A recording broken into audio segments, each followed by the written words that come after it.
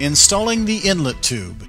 If the inlet tube was packaged with the O-ring installed, remove the O-ring at this time.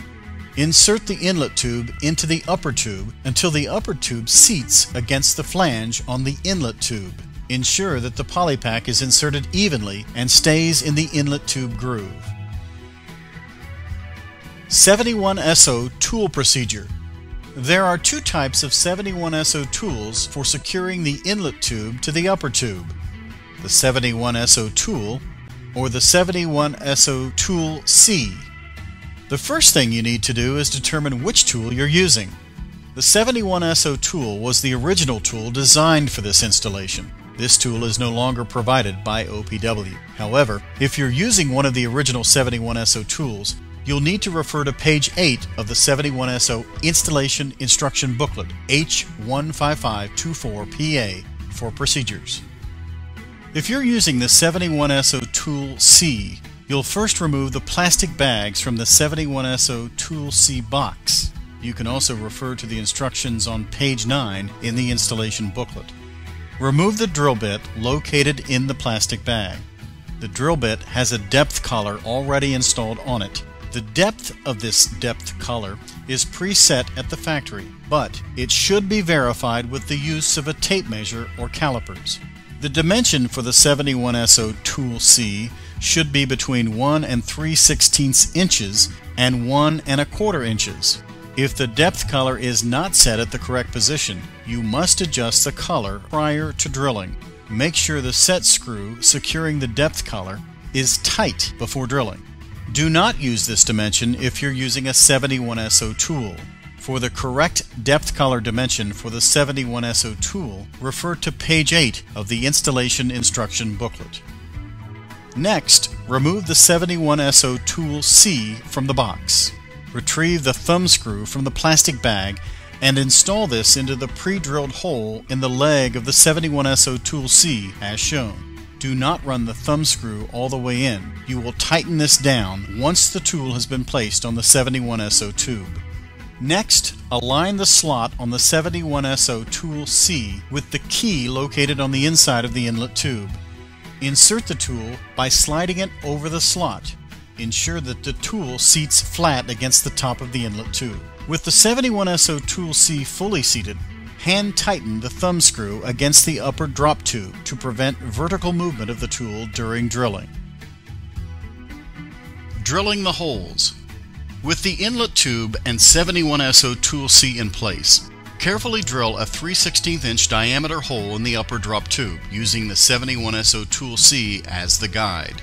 With the drill stop in the proper position, between 1 and 3/16 inches and 1 1/4 inch depth, the bit will bottom out against the tool after the bit has drilled through the upper drop tube. You should drill each hole from the 12 o'clock position. Carefully drill all 3 holes, ensuring that the holes are being drilled true and straight.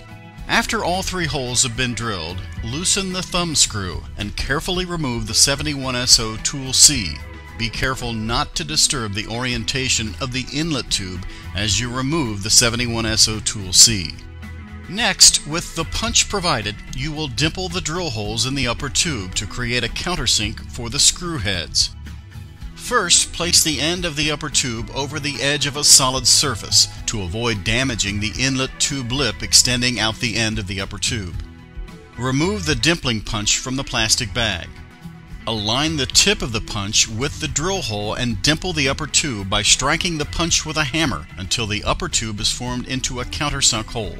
Make sure that the dimple is deep enough so the screw head, once tightened, fully seats flush with the surface of the drop tube. After punching, remove any metal chips. Note: before dimpling the other 2 holes, you must first install a screw in this first hole. This is a critically important step.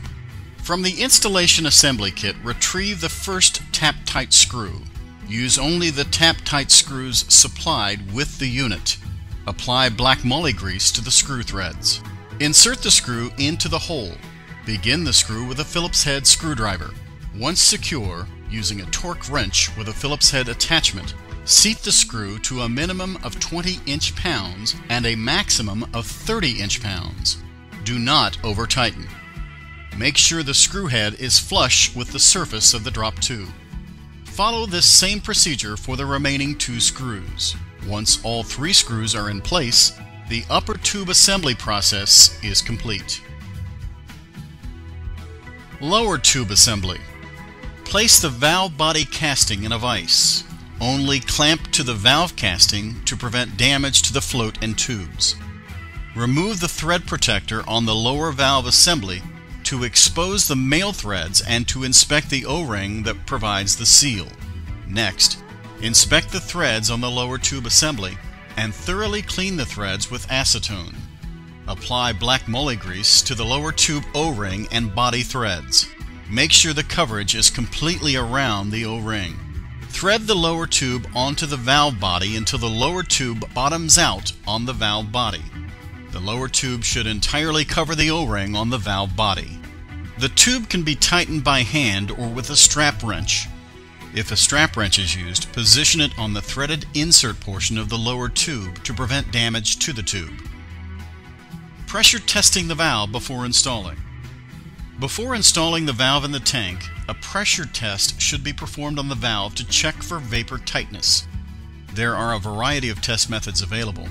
The test you see on this video is just one particular method using pressurized air. Seal off both ends of the tubes. Apply a maximum of 10 inches of water column or 1/3 psi air pressure. If pressure does not hold and a leak can be located with a soap solution, do not install the valve. Send the valve back to OPW for warranty evaluation. Caution: do not overpressurize. Excessive pressure can damage the valve.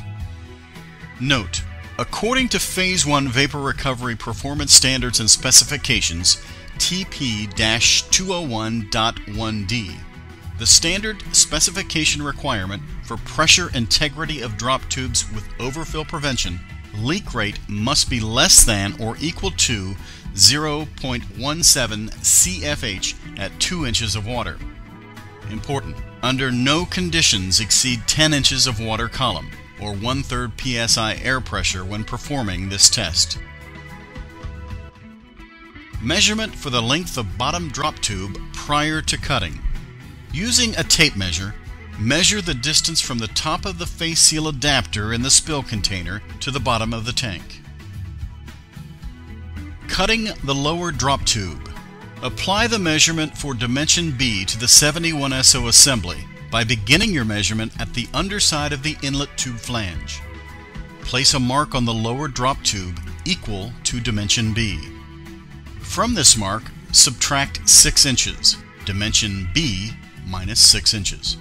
This mark on the tube will indicate where you should begin your cut. Cut in the direction of the bottom of the tube at a 45-degree angle, or per local codes or requirements. File off all sharp edges or burrs. Remove all shavings and chips out of the cut end of the tube. Do not remove chips by dumping them through the valve body. At this time, as an option, you can install the OPW tank bottom protector on the lower drop tube. Refer to the installation instruction document H14977PA supplied with the tank bottom protector. Prepare the fill riser for valve insertion. Inspect the riser pipe for any foreign material. Remove any tank relining overspray or internal burrs. Failure to have an unobstructed riser pipe may prevent proper installation and/or operation of the valve. Thoroughly clean top of riser pipe. Inserting the drop tube. Retrieve the upper O-ring gasket from the installation kit and install it under the flange on the inlet tube. Remove the elastic band, securing the float to the valve body. Holding the float securely against the valve body, slowly insert the drop tube into the riser pipe. Do not force the valve into the riser pipe. If any obstructions or foreign material interferes with the smooth insertion of the valve, the riser pipe must be cleared. Insert the drop tube all the way into the tank until the flange and gasket seat onto the top of the face seal adapter.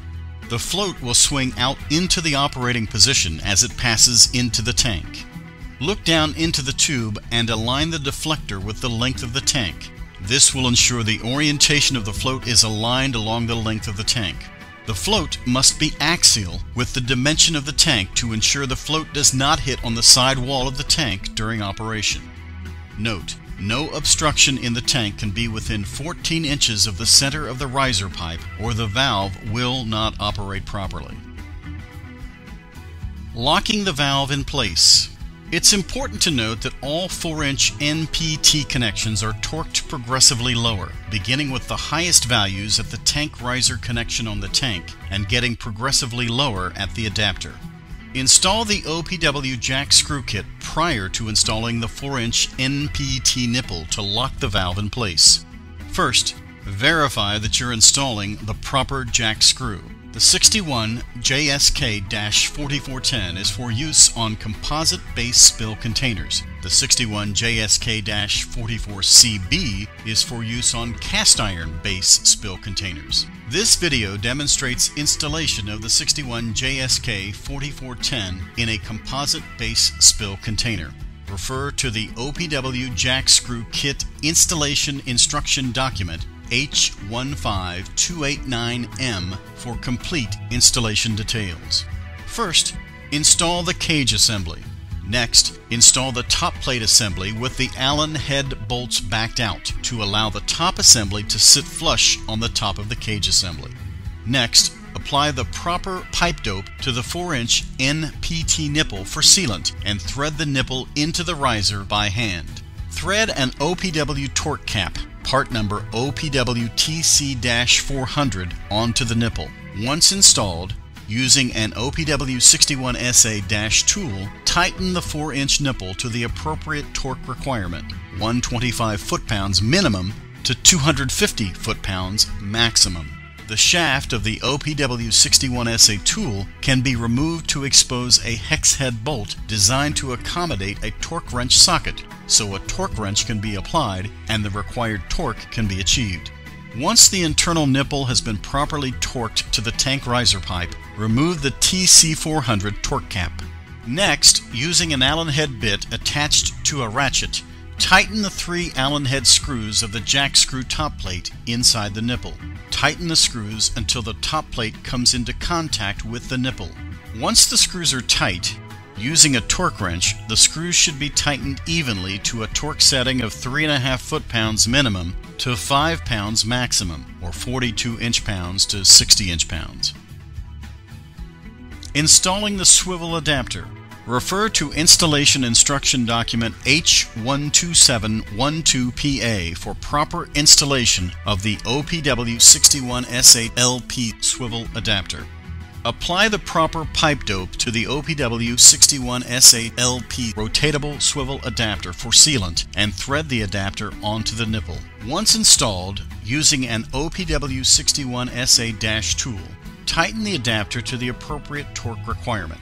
The shaft of the OPW 61SA tool can be removed to expose a hex head bolt designed to accommodate a torque wrench socket, so a torque wrench can be applied.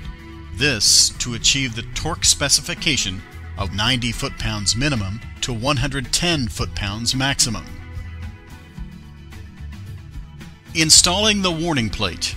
Bend the 3 warning plate ears down and slide the tie wrap over the warning plate ears. Position the plate against the riser pipe approximately 1 inch below the adapter. Tighten the tie wrap securely. Attach the OPW cap, either 634TT or 634LPC, and the valve is now fully installed and ready for operation.